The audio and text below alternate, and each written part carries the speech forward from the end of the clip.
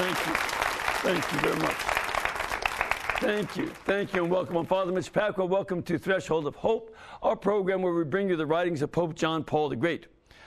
Before we get to that, I want to mention that today is the feast of the triumph of the Holy Cross, and I have my relic of the true cross that was given to me a few years ago.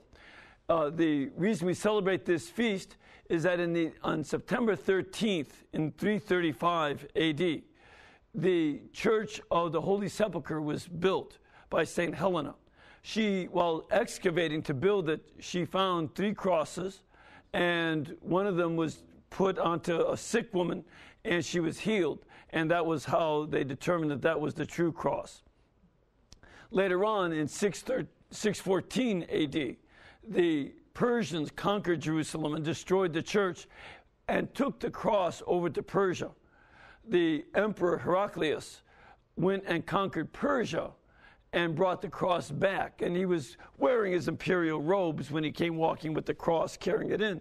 But the Patriarch of Jerusalem told him, you need to dress like Christ. So he dressed like a simple pilgrim and carried the cross, and the people came in with him. And they returned the cross to Jerusalem. The cross stayed in Jerusalem until the Crusaders lost the city to Salah ad-Din.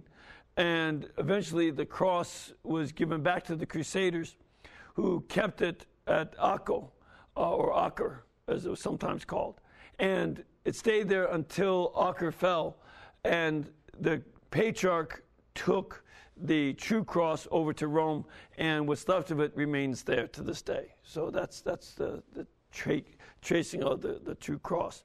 And we celebrate both the dedication of the church and the triumphal return, which was on September 14th, 628. So both of those days are what we celebrate, and how the cross has triumphed and will continue to triumph.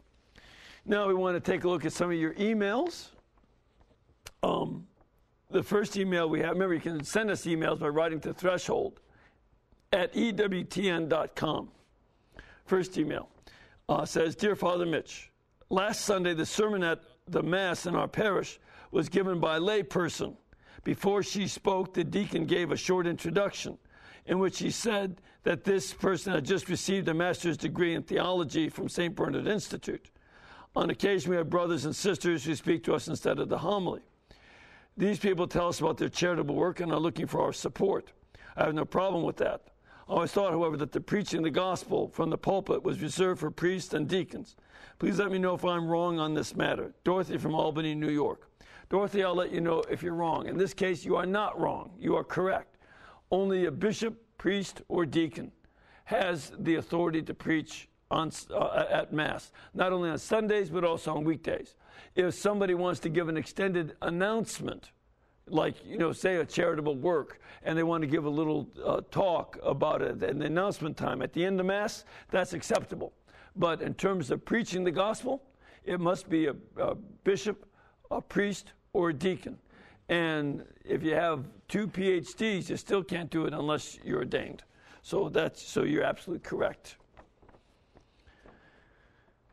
Second, Dear Father Pacwa, I have neighbors who are non-practicing Catholics. Their 12-year-old son has never been baptized. He and I talk a lot, and he's made the decision, with the approval of his parents, that he wants to be Catholic. I tried to get him an appointment with the parish nun and priest. I was told basically to butt out of his discernment and tell him just to pray. Doesn't he need to be baptized as soon as possible? How can I help with this if I can't get him in to see the priest? I'm very disappointed in them because I thought they were more in line with the teachings of the church. Am I wrong? He really wants to be baptized and wants me to be his godmother and sponsor for confirmation. I don't know what else to do to help him. Annette. Well, dear Annette, here's one of the things I would do. And instead of complaining, which would be a temptation, you have 2 options.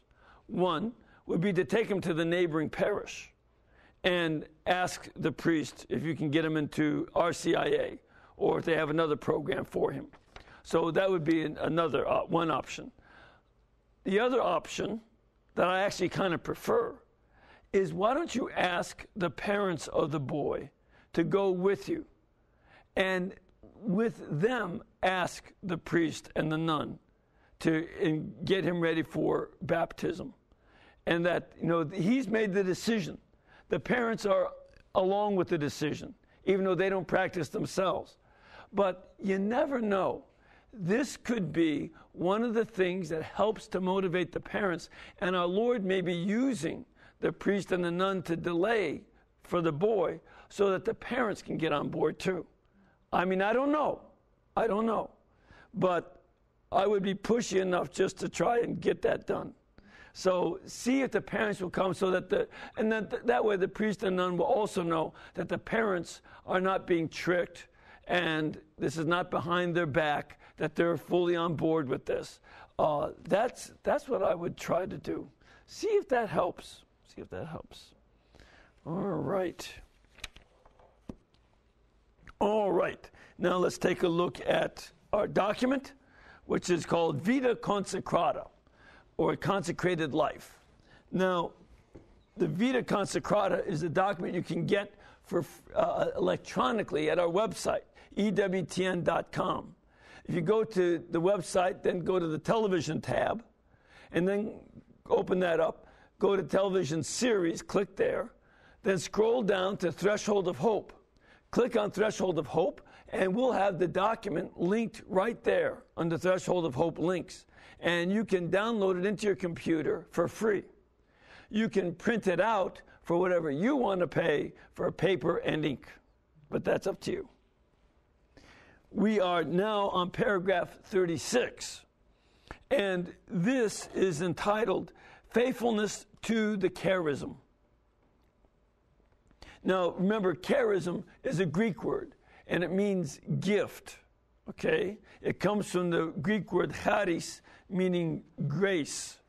So it's a gift that comes from God. And the charisms refer to the specific components of what each order is like. So, for instance, Franciscans have a charism to poverty. Jesuits focus on the charism of obedience, especially obedience to the Pope. And Dominicans are preachers, and that's why they're called the Order of Preachers. And so on and on. So each order has its own charism, and each institute has its own charism. So in Christian discipleship and love for the person of Christ, there are a number of points concerning the growth of holiness in the consecrated life. And this merits special emphasis today. You see, one of the problems that I think he's trying to address in the next couple of paragraphs and this paragraph is that in the 1960s, a lot of the religious orders, and in the 1970s as well, began to focus on being human. And there was a de-emphasis on growth in holiness in order to develop the human qualities psychologically and sociologically. And so what helps in our relationships and what helps in our personal psychological health. And sometimes people would say, and I heard this many, many times, that wholeness is holiness. Therefore, work on your psychological wholeness and you'll get holiness. Well, not necessarily. Some very sane people can do very bad things. So you can be psychologically whole, but you can also, be a real fool and commit sin, even if you have psychological sanity. So it's not the same thing. And that's one of the things he's trying to call us to is, not that he's against psychological wholeness. That's a good thing. Being insane is not a goal. Being healthy is a good thing. So I'm in favor of it, and I want to go on record as being in favor of sanity. So let's start there. But we also want to grow in holiness, which is something else. And we'll talk more about what it is.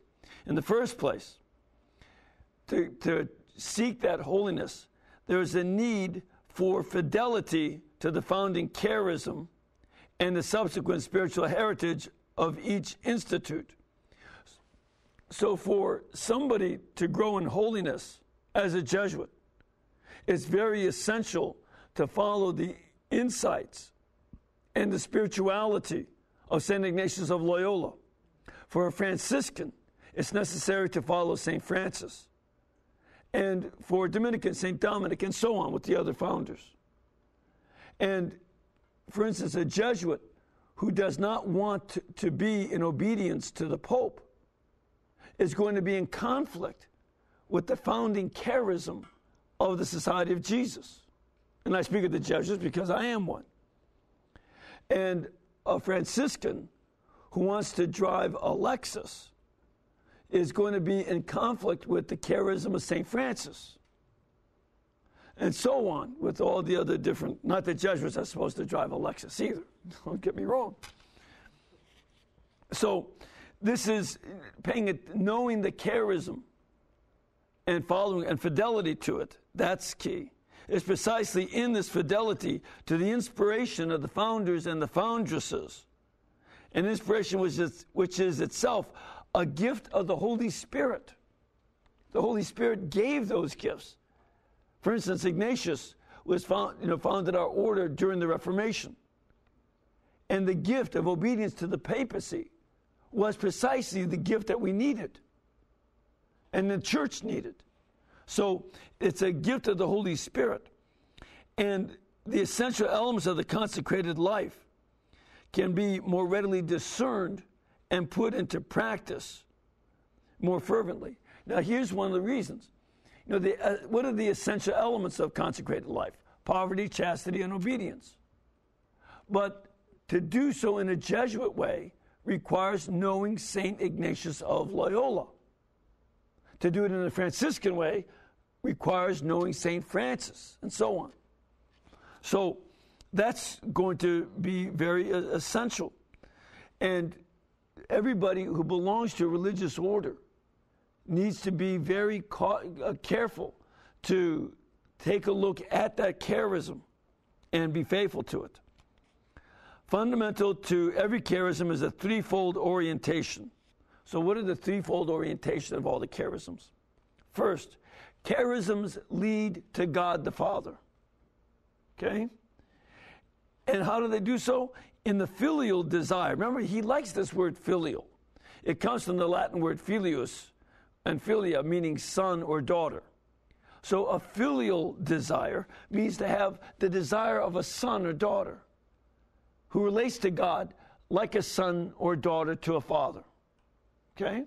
So that's the kind of desire that you have to seek his will.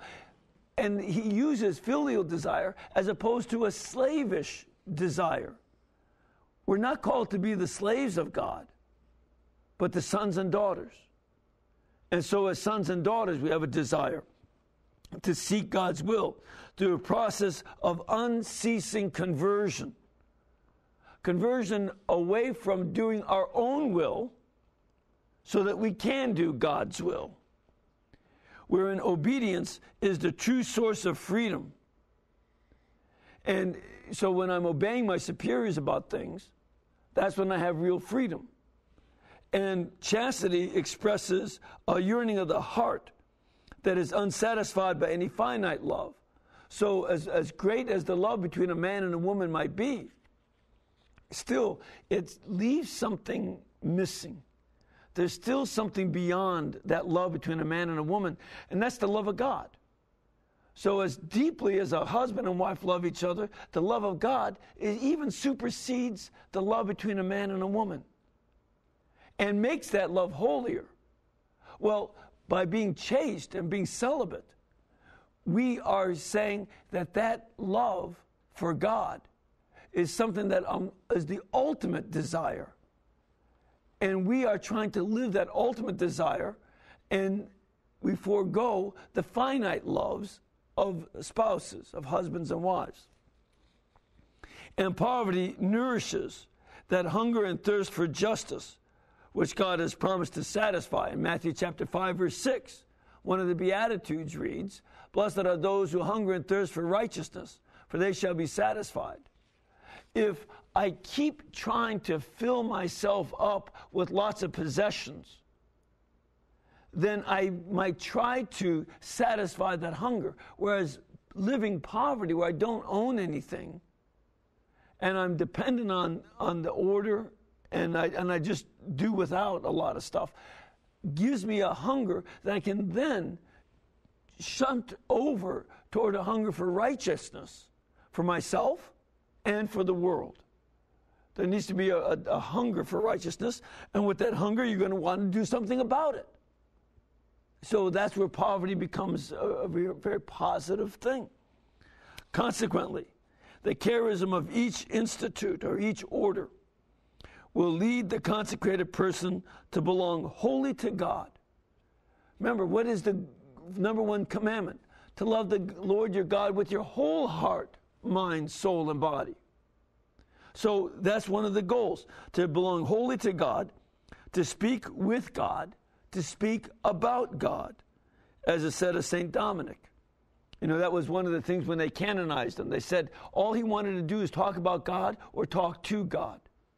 That was the desire. And that's what Dominicans should be imitating, you know, that great desire of his.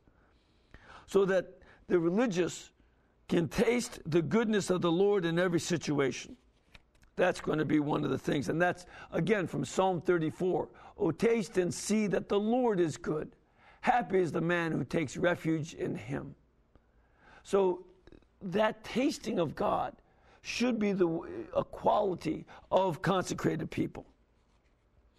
Second, the charisms of the consecrated life also lead to Jesus Christ, the Son of God, God the Son, fostering an intimate and joyful communion of life with him.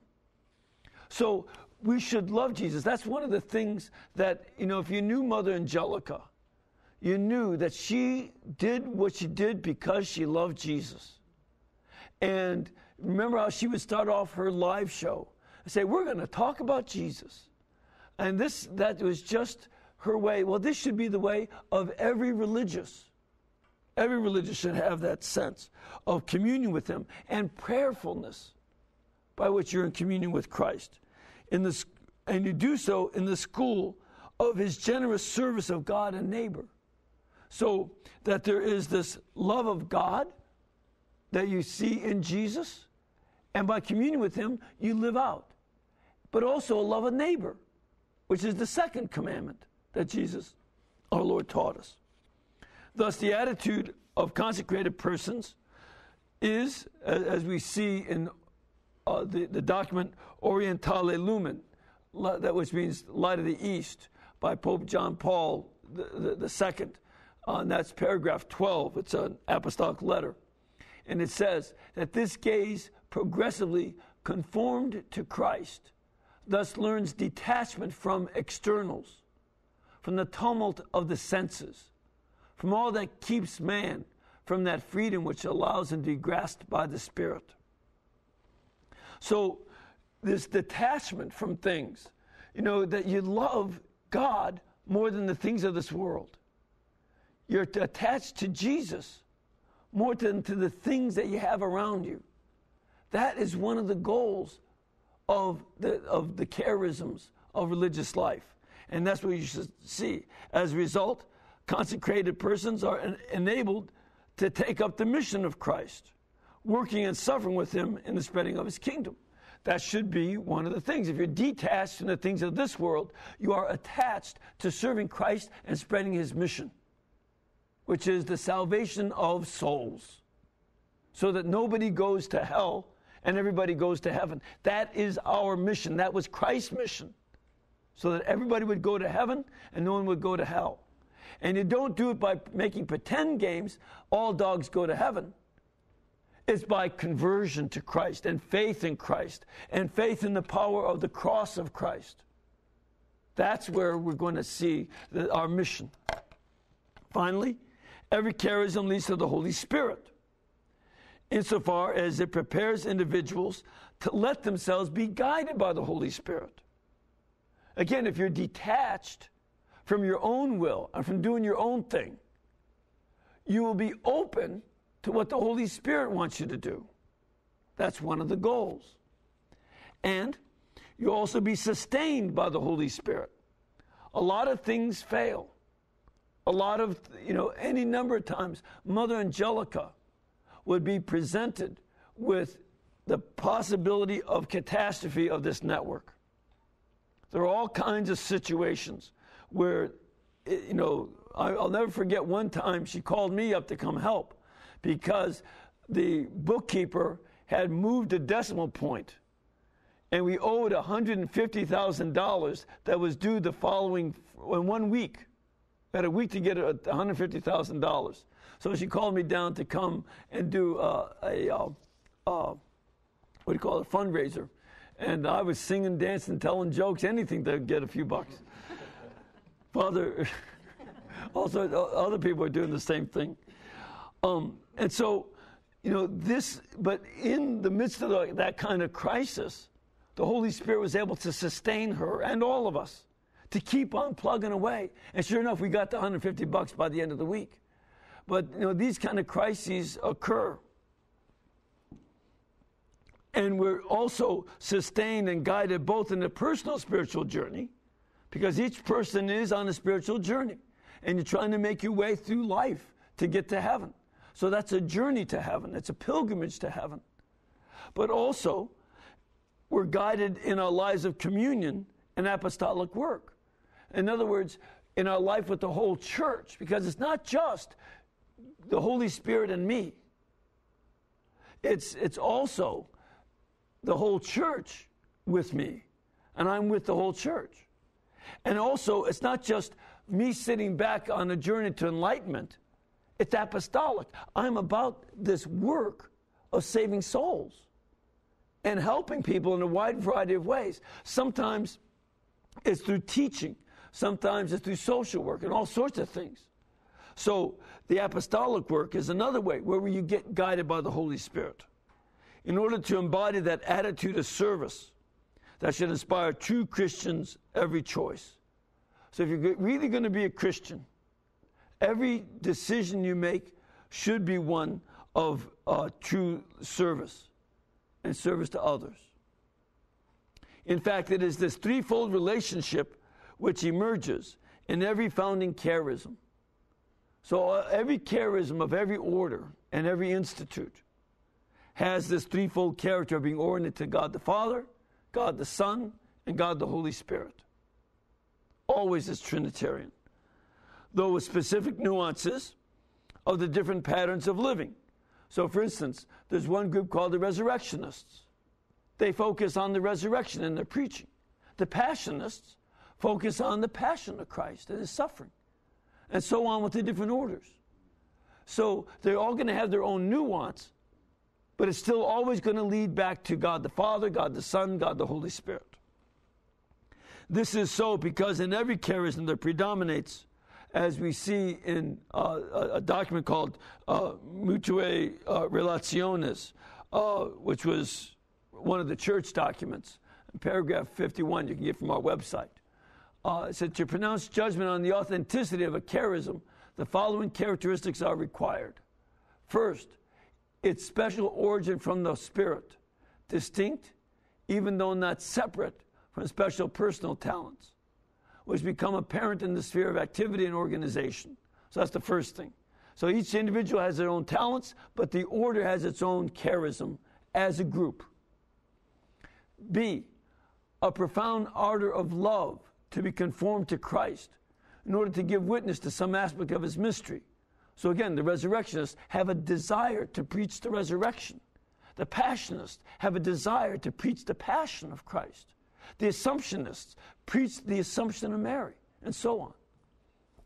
C, a constructive love of the church, which absolutely shrinks from causing any discord in her.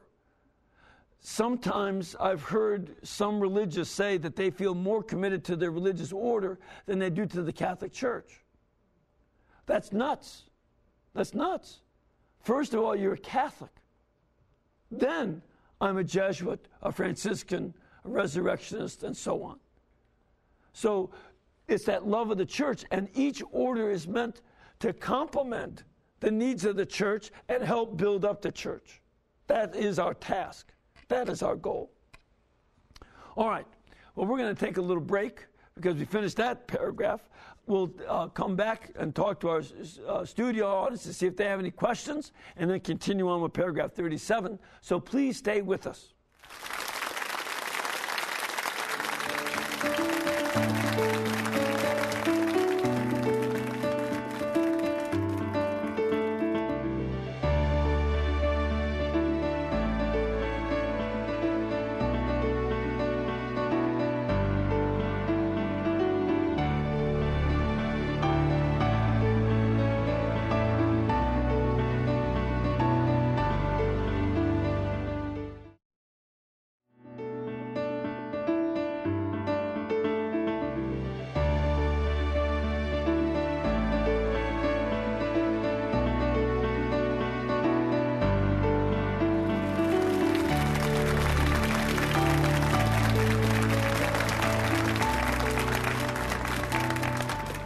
Thank you very much, and welcome back.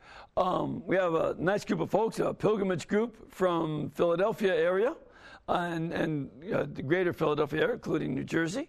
And we've got individuals who have come here from the Republic of Texas and other states.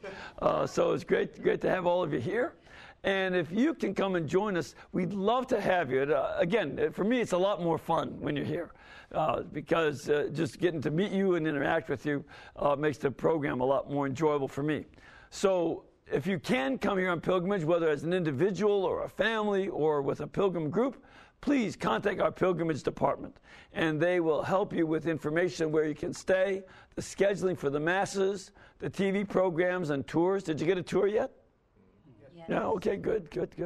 And then also let you know where you can go get fried green tomatoes and all the other significant restaurants right here in Arndale, Alabama. So come on down and contact our pilgrimage department at 205-271-2966. 205-271-2966, or go to the website www.ewtn.com. And just to let you know, like I said last week, we were almost full up for my pilgrimage to the Holy Land, and we are full, all right? So we started a waiting list, but so we'll just, I won't make any more announcements about it, but I'm still looking forward to going. It'll be a lot of fun to be there for Christmas again. But if you don't get to go, you can always go to my website, and we've got some videos from the Holy Land. At least you can watch it on video. Then we can stay home as well. So, and that's just the same website as the other, fathermitchpacwa.org. All right, let's get some questions from our studio audience. Ma'am, where are you from? I'm from Milford, Pennsylvania, Father. Great, good to have you. And what is your question? Well, beginning your statement, we talked about being whole and holy. And in order for God's people to be holy, we need holy priests. And unfortunately, sometimes we fall into churches that are all about us churches. Right. Feel good kind of churches. Right. Yeah, I'm afraid that that's the case. And the idea is that sometimes, for instance, in psychology, they don't believe in sin, right? Except the sin of making somebody feel guilty.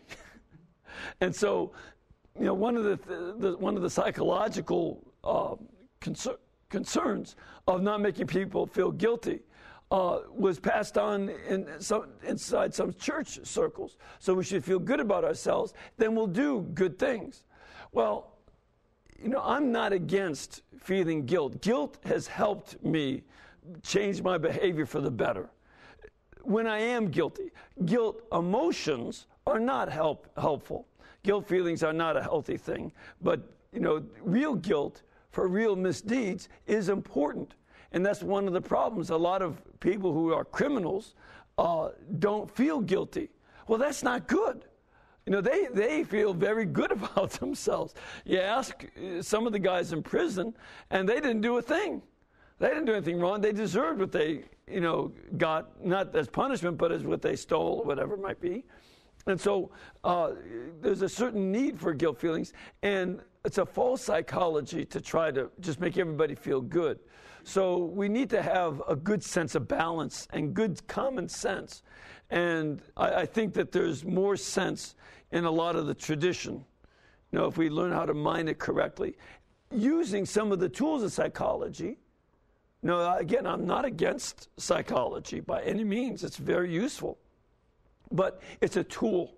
It's a good tool, and it can only do so much. Like any tool, you can't use a hammer to fix a car engine. All right? That's my dad used to call them hammer mechanics. Not all psychological concepts are true, and not all psychological concepts are applicable in every circumstance. So that takes discernment too. So we should be balanced. Yes, sir. Where are you from? I'm from Washington, Michigan. Great. Good to have you here. And what's your question? Well, you talked in the beginning how the church made changes in the early 60s. And it seems like since the church has eased up on some of their rules and regulations and things, it seems that more people have left our church. And yet, the church made it easier for us. Right. Why has that happened? Well, here's one of the things. The church did a couple of different approaches. One was to give people a little more freedom. For instance, meat on Friday was imposed on everybody. What the church said is that you can, for some people, eating fish on Friday was no penance. Giving up, meat in order to have lobster is not a penance. And so what the church said is you choose your own penance, but everybody's supposed to do penance. But that part got lost. The translation of the change of the rule to adapt, for some people, would be giving up cigarettes on a Friday. Would be much more difficult than giving up meat. And giving up coffee or something like that would be more difficult. So, that's one of the things that, the church was trying to help adapt to the modern world. But in the explanations, a lot of things got watered down. And the church never changed its rule about missing Mass on Sunday being a serious sin. But some people began to teach that you don't have to go to Mass on Sundays anymore. It's not a mortal sin. And that wasn't what the church said. So you've got to distinguish what the church actually said from what people picked up on. That's why I've been going through these documents, so that people understand, here's what the Vatican Council actually did say. Here's what the church actually did say. And that's different than what you may have heard from the pulpit or from the classroom. Because especially in the classrooms, people would water things down. And of course, people left. If we don't stand for what it means to be Catholic, why should other people? Why would you bother? If being Catholic is just about being a nice guy, you can be a nice guy over at a local bar. Right? You can be polite at a bar, if that's all that it is. But it's not about being polite. It's about going to heaven or hell. That's what the issue is. And that's one of the things that we have to remind ourselves, that the Vatican Council did say, and that this is what is at stake. So that's why we have to go back and recover it. And I think we're in the process now.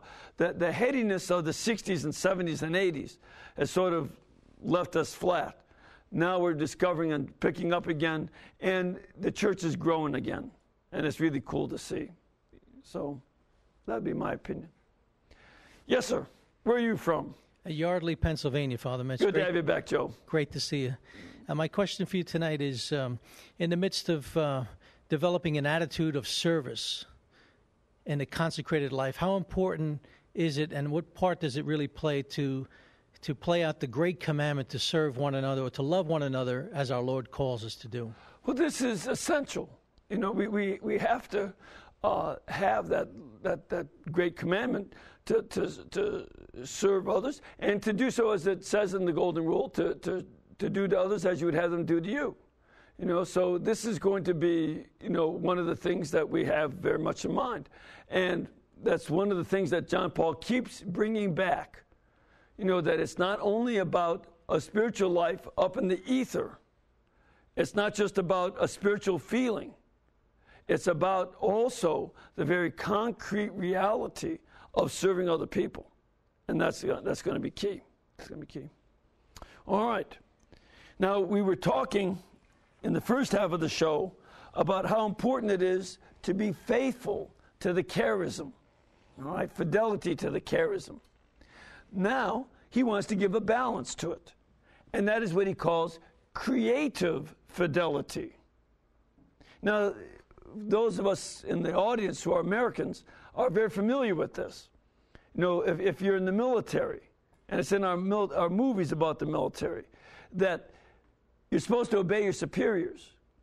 But at the same time, they want our guys to be creative in how they handle the circumstances of battle. Any good soldier in any army knows how to be creative and respond creatively. If you just do only what they told you instead of using a little innovation and some common sense, you're not going to do so well. So that's one of the things that we have to do in religious life as well, that we have to be creative in our fidelity. So institutes of consecrated life are thus invited courageously to propose anew the enterprising initiative, creativity, and holiness of their founders and foundresses in response to the signs of the times emerging in today's world. This is a very important thing, that in the modern world, in the world, when the world was modern 500 years ago, St. Ignatius was very creative. No other religious order had its own printing press. He got one. And when he sent our men on the missions, they would raise money to send printing presses over to the Americas so they could print books in the languages, not only of Spanish, but they would learn to, again, they came across so many Native Americans and tribal groups who had different languages, and the Jesuits would write up dictionaries and grammar books. They would learn the languages and make grammar books for those languages, and then print books so that people would be able to understand the catechism in their own language. And they could teach it to the missionaries to come after them. So you adapt and you be creative. And, today we see many, again, look at Mother Angelica. She saw the need for Catholic television because she saw an anti-Catholic television show. And so in the face of an anti-Catholic blasphemy against Jesus Christ, which she saw on TV, she said, we're going to do something to show the love of Jesus. That's going to be her response. So we have to deal with the signs of the times and be creative. And now, for instance, EWTN is doing work on YouTube, which I don't know how to get to, but we've got creative young people who do, and all sorts of other things using the internet. This invitation is, first of all, a call to perseverance on the path of holiness. So that's one of the first things. You got to persevere in holiness in the midst of material and spiritual difficulties of daily life. Daily life is not easy. Nobody's life is easy, I don't think. Sometimes there are easier times than others. But everybody's life is full of things that are drudgery. You got to take the garbage out every day.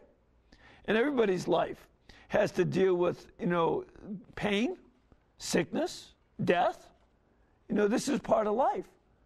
And so we have to learn to deal with that. And then opposition. We have people who oppose the gospel of Christ. So we've got to deal with that, with these spiritual, material difficulties of daily life.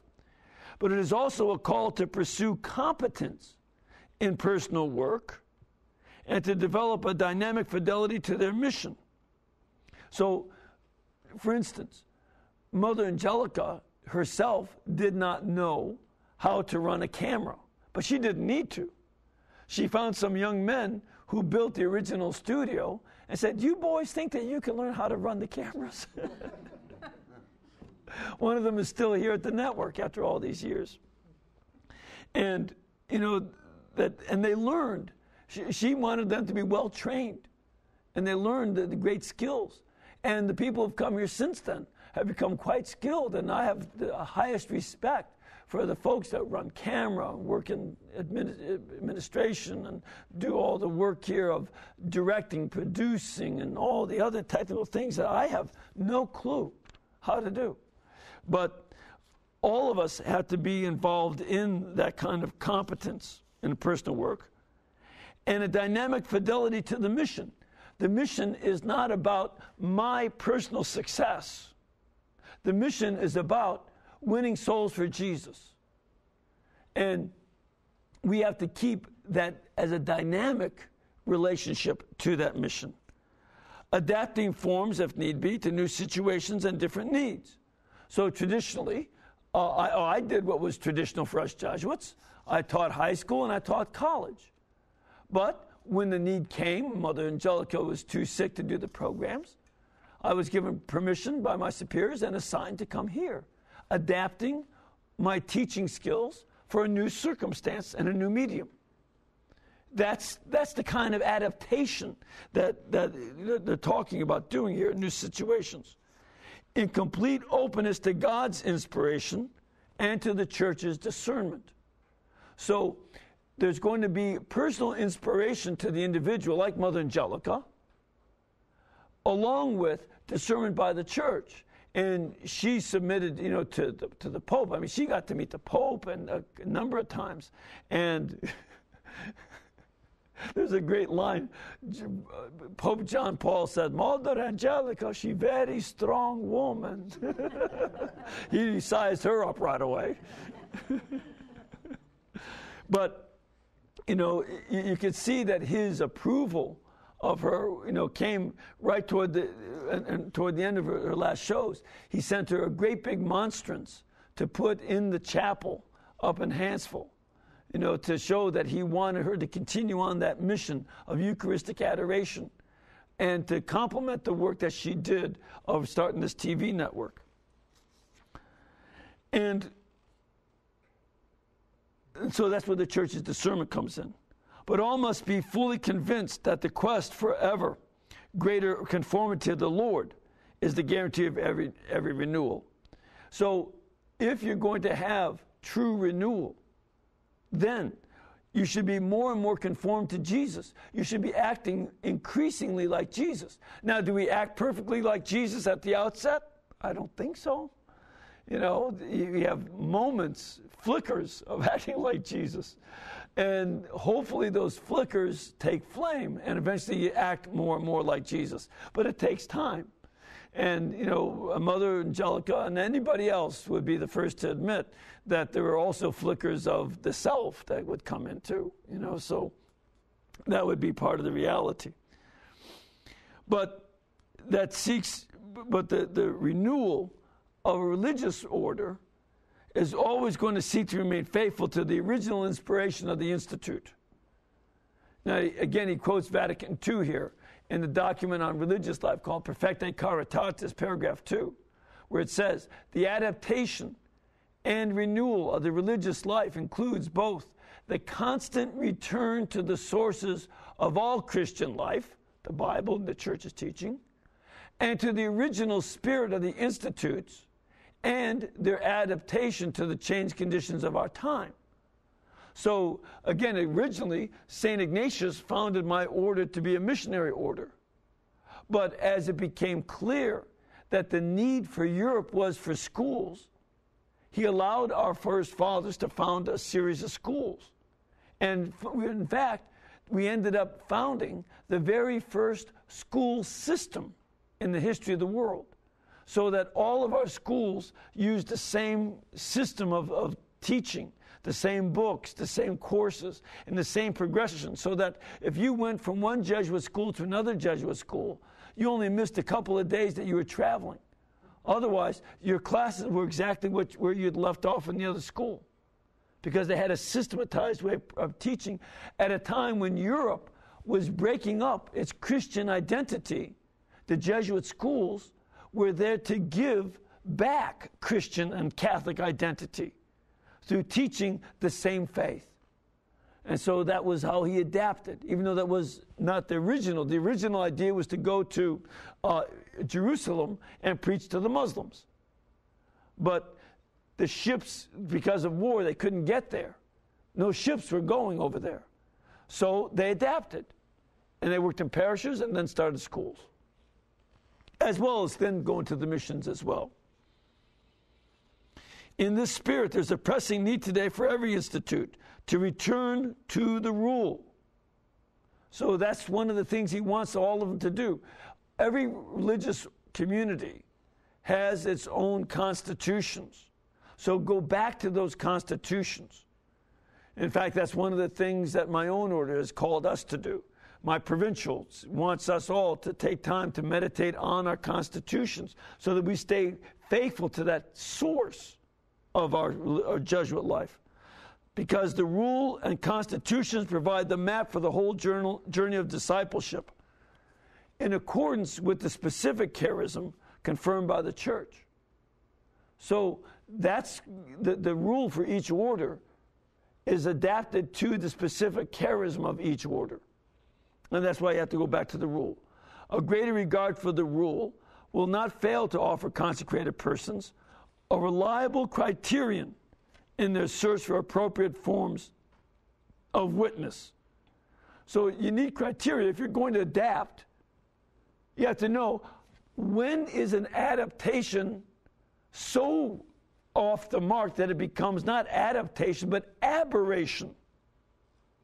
You don't want an aberration, you want authenticity. And this is something for all of the orders to deal with, is by going back to the rule. And yet at the same time be capable of responding to the needs of the times, deal with the needs that we have, because we do live in a changing world, a world that's changing very quickly, without departing from the initial inspiration of the order. So maintaining that balance. And it's the same thing. You know, when you're married, are you the same as you were on your wedding day? No. You keep adapting, though. It's the same person, and you're faithful to the same person, but each of you in a marriage has grown and matured, God willing. And you adapt to those changes. And if somebody gets sick, you adapt to that. If somebody loses a job, you adapt. If they change jobs, you adapt. When you have kids, you adapt a lot. And then when the kids are grown and out of the house, you adapt again. You know, religious have to do the same. Adapt to the changing times while staying faithful to who you are. It's the same process. All right. Now, he gets into paragraph 38 with the issue of prayer and asceticism and deals with spiritual combat. This is very important because too many people have the attitude that the religious life and spiritual life is very nice. It's all very pleasant. And it's just growing from one good thing to another. Well, not so fast, because there is also a lot of spiritual combat, because we have enemies of holiness. There are people in our culture who are enemies of holiness. And there are evil spirits who are enemies of holiness. So we have to deal with our own self, because I can be an enemy of my own holiness because I'm selfish. I have to deal with the culture that opposes my holiness and the devils. So let's take a look at this. The call to holiness is accepted and can be cultivated only in the science of adoration before the infinite transcendence of God. The only way you can grow in holiness is if you adore God. When you realize He's transcendent, that is, He's greater than we are. He's beyond any of our limits. He's beyond the limits of the universe. And the universe is just something small inside His ken. And so we have to adore this God in order to grow in holiness. And here, the Pope now quotes Orientale Lumen again, an apostolic letter that he wrote, paragraph 16, where he said, "We must confess that we all have need of this silence, filled with the presence of Him who is adored." So let's take a look at this piece by piece, that we need silence. And there are a couple aspects. First, in theology, so as to exploit fully its own sapiential and spiritual soul. What does sapiential mean? It comes from the Latin word sapientia, meaning wisdom. So theology has wisdom in its soul. And it's the wisdom about the things of God. And so we need theology. Theology is not going to save you, but it's not a bad thing. It's a good thing. And it helps us understand our faith. And it has a soul that is wise. And knowing theology can help to make us wise and spiritual. Secondly, it's also in prayer. We need silence, so that we may never forget that seeing God means coming down the mountain with a face so radiant that we are obliged to cover it with a veil, as Moses had to do in Exodus 34, verse 33. And so, there's going to be a sense that our prayer needs silence. And we have to, in prayer, meet God face to face. And there's a certain covering of ourselves and of our faces, so that we keep much of what happens in the silence of our prayers to ourselves, because it's so deep. And that our gatherings may make room for God's presence and avoid self-celebration. Sometimes the liturgy is what you were saying before, that sometimes the liturgy today is about celebrating ourselves. We are the light of the world. We are the kingdom of God. Gather us in because we're this, we're that, we're doing this, we're doing that. And God, do you realize how lucky you are to have me worshiping here? Do you appreciate it? Just give me an amen, God. I mean, that's practically what we're saying to him with some of these hymns. And that's not the idea of silence in prayer, but rather we avoid self-celebration and put ourselves in worship and presence of God. Silence also in preaching, so as not to delude ourselves that it is enough to heap word upon word to attract people to the experience of God. So it's not just going to be in the fancy words we use, or as became popular in telling a lot of stories or telling jokes. That's not going to be it. It's going to be speaking the truth that comes out of a silent meditation on the Word of God. And that the homily comes from that. And also in commitment, so that we will refuse to be locked in a struggle without love and forgiveness. So that we're going to be committed, and that means I love the unlovely, and I forgive the sins that are done against me. He goes on. This is what man, in Orientale Lumen, this is what man needs today. He is often unable to be silent for fear of meeting himself, of feeling the emptiness that asks itself about meaning. Man who deafens himself with noise, lots and lots of noise. You can't get in an elevator without noise. All believers and non-believers alike need to learn a silence that allows the other to speak, that is God, and how, when and how he wishes, and allows us to understand his words. We need to take time in silence. And sometimes, frankly speaking, we have to make sure that we're not doing so much praying and so many words in our prayers that we don't give God time to speak. Sometimes we do devotions. Well, this visionary told me to do these prayers, so I do them and I say them. But I'm not giving God time for me to be silent and me to listen to God. That's one of the things that we have to pay attention to. So in practice, this involves great fidelity to liturgical and personal prayer, to periods of mental prayer and contemplation, to Eucharistic adoration, and retreats and spiritual exercises. These are the kind of things we need. And may God bless you by this holy cross in the name of the Father, the Son, and the Holy Spirit. Amen. Thank you.